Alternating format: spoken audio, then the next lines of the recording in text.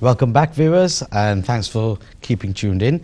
Now, viewers, just before we went to the break, we were talking about a new scheme that's coming out spring 2018 for first-time buyers, which gives you an automatic 20% discount on your purchase price, which is a very interesting thing. So if you are somebody who wants to maybe looking at purchasing at that time of the year or within that period, then I think it is the best time to start preparing now. It is for 23 years. From 23 to 40. Yeah. Oh, right. People who never owned a house before. You need to be at least 23 years That's old, correct, yeah. and between 40 years old to qualify. And obviously there's new criteria that's going to be there, which we don't know yet, but this is something heads up. Yeah? That's okay. correct. Now, obviously, I've got loads of questions. I've got pages of questions to ask you, and I think time is running much faster. But what I want to ask you is, there are other types of mortgages out there. All right. Now, this is not just for the first-time buyer. Can you tell us about what sort of products that are out there in the current market? Sure. So to sum up, mortgages are essentially two types: repayment or interest only. Yeah. Repayment, obviously. Do we have interest-only mortgages still? For residential applicants, no, there isn't. Okay. I mean, in exceptional circumstances, the answer is yes.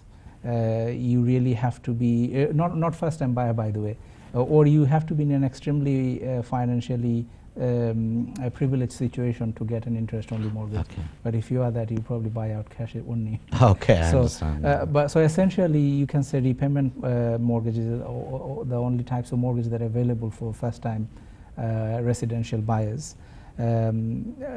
So you pay, say, like if you buy a house for 100,000, again, you can put it on repayment terms for next 25 years. So you pay every month that you pay a particular sum, you actually pay some interest and some of the capital. So that's a repayment mortgage. Within repayment and interest only mortgage terms, there are different types of deals are available. For example, fixed mortgage rates. Okay. So you can fix your mortgage for 2 to 5 years, sometime even longer, at a certain percentage point, and it will stay that way for that particular time period, maybe 2 years, 3 years, or 5 years, whichever. Okay. Normally, if you start a 2 years fixed product, the interest rate is slightly lower than 3 years and 5 years product, because they're fixing it for a longer term. That's why it's higher. And what it means is, even if the Bank of England interest rate goes up and down, or the particular bank that you've got the mortgage from, they have increased their standard variable rate, you won't touch you, won't do anything to you. Your payment would be the same for the duration of the fixed period. It can work for your benefit, it can work the other way as well. So if the interest rate goes down, you're still paying the same. But then again, what's the chances of going down? The interest rate is all-time low, isn't it? Sitting here today, I mean, what are the chances? Maybe very little. Then again, we said that, 3-4 years ago, when interest rate was 0.5%, not 0.5%. That's right. We thought that was low, yeah. So nothing is impossible these days. But here, Bank of England interest rate, I mean, there is almost no room to go down. It's abnormally low at the moment. Yeah. Even back in 2008, just before the financial crash, it was 5%, wasn't it? Bank of England interest rate. So it was, but compared to that, it's almost nothing. Almost you get free money. Apart from a fixed rate, obviously you can go to a variable rate. In variable rate, you have tracker, you have SVR, you have discounted rate. So tracker is basically essentially means it's tracked with Bank of England base rate. So if Bank of England interest rate is 0.25%, your tracker rate might be just above that, depending what kind of deal you are on. SVR, standard variable rates, are rarely available to first-time buyers anyway. It normally goes when your deal period has ended. So if you're in 2 years or 5 years tracker or fixed deal, after that the rate goes to Bank of England, that particular bank's standard variable rate, and also discounted rates are available. So that means if a particular bank's rate is like 5%, you're going to get the deal for initial years at a discounted rate, maybe 2% or maybe lower or maybe higher. It will be a discounted rate. So as the name suggests. I wanted to touch on something else as well that you asked. What are the things that first-time buyers or young people can one do of my questions really to increase their chance of obtaining a mortgage? Obtaining that mortgage, yeah. I mean, you can always, go back to your family, really, can't you? Okay. Ask your mom and dad, bank of mom and dad, as they say. And recent years we have seen, I mean, parents really have to help their children, don't they? In some cases. Is that gifted deposits? Yeah, in terms, parents or family members, close family members, can gift their, children or family to, to contribute towards their deposit. One or two bank has got scheme where if mom and dad put or close relative put some amount of money in the savings account of the particular bank, okay, the applicant won't have to pay any deposit. They are going to get full 100% okay mortgages because their parents or their family member has put that money that's in the saving account. Does that need to be used? It doesn't have to be used. You put it there. You can withdraw it for a certain period of time. Okay. And you get 100%. There are one or two schemes out there. All right.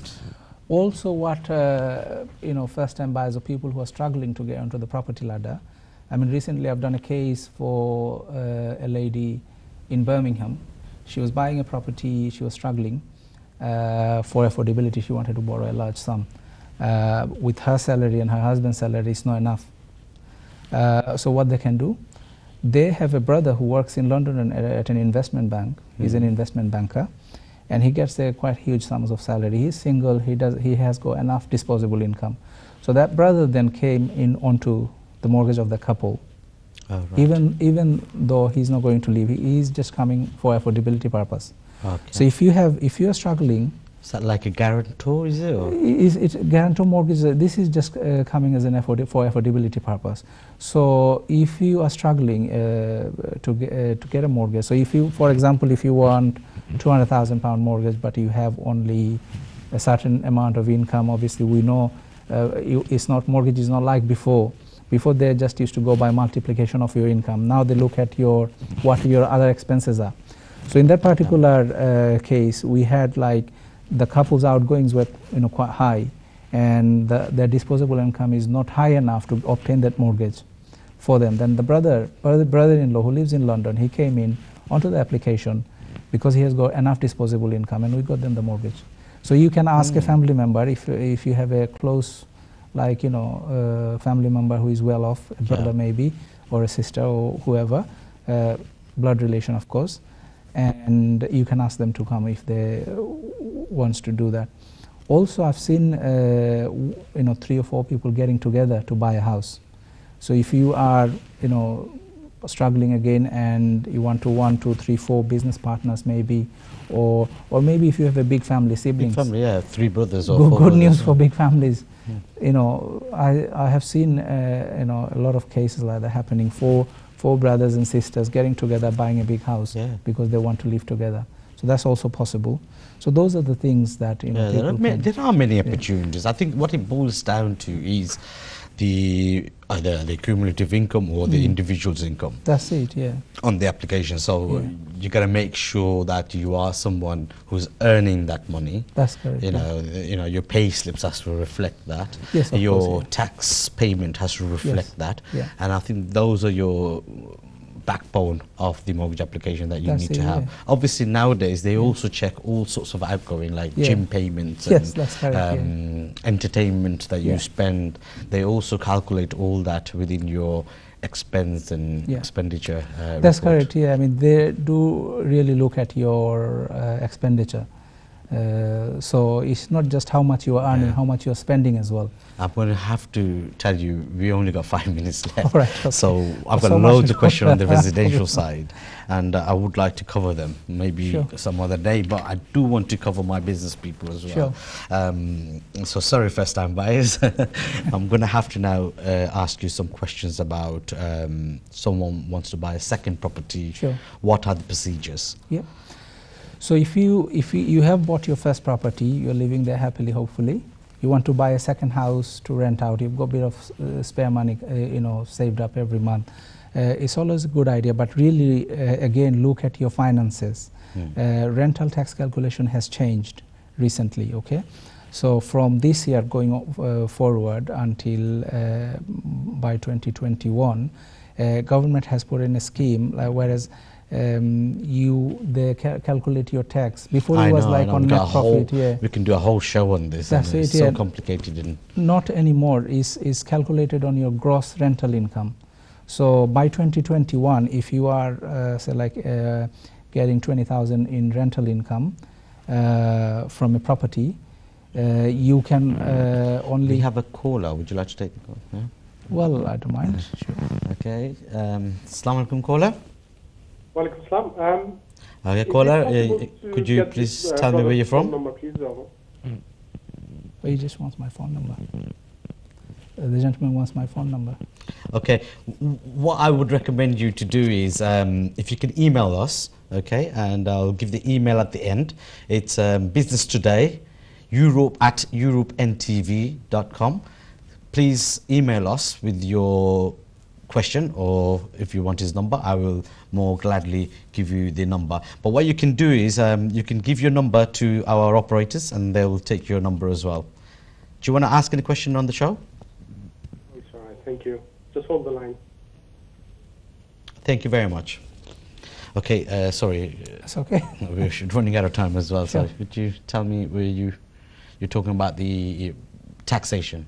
Oh yes, so by 2021, if you're earning £20,000 rental, gross rental in a property, you only buy for I've got another caller. Just before we finish, I might as well entertain them. Sure, no hello, assalamu alaikum, caller. Would you like to tell me where you're calling from? This is Shamuddin from Birmingham. Hello there, my how are you? legal advisor. I was listening to your program. Can I just say it's very, very good and interesting program. And I know Tanjima very well as a mortgage broker. And in the first part of your program, Tanjima was saying, and you asked him a question, why people would go through the brokers and not go directly to the bank. As a lawyer, I would recommend that people go through the brokers. And the reason I would brokers is this: the brokers could look at the best market for you, the best interest rate for you. Even, I mean, some brokers don't charge, some brokers do charge, but even if you pay a broker to arrange your mortgage, you actually save the money in the rates and the discounts they get for you. And also, some banks don't deal with it directly with the good rates. They give it to the brokers. They don't give it to the general public. So I will always recommend that you use a broker, and somebody like Tanjima is a reputable broker. I've worked with him for a number of years, and he's very good. And I would always recommend that you should do that. Okay, now thank you very much for that. And I can assure you, I've known Shamuddin. He's got quite a few properties, so he knows what he's saying. No, of course, okay, thank you very much for your time. And actually, we're running out of time. We're just coming to the ending. So thank you for calling. Okay. Sure. Sorry. So as we were saying, thank you, Shambai, for your comments. This is really encouraging. Yeah, it's very true what you said. Sure, thank you. As I was saying, 80% of the gross rental, they will tax you 80% of the gross rental. So what it might mean for some property investors, if you are a casual property investors, it might cost you, let alone making any profit. Because they are taxing you on your gross rental income. Before it was like if you got gross 20,000, and after paying the maintenance on estate agents and this and that fee, whatever net amount you had to pay tax on that. From now on, by 2021, you would actually be paying tax on the 80% gross rental. So this is something be aware of. And if you haven't already, make an appointment with your accountant and do talk to them how to overcome this. There are ways of overcoming these issues. Yeah, I think it's all We only got a minute to finishing actually, but another day I will have to ask you to come onto the show again. Sure, I'll it's be been happy a pleasure having you here. So viewers, thank you very much for watching once again, and I thank you again. Well, viewers, that's all for today, and I've learned a few things, and I hope you have as well.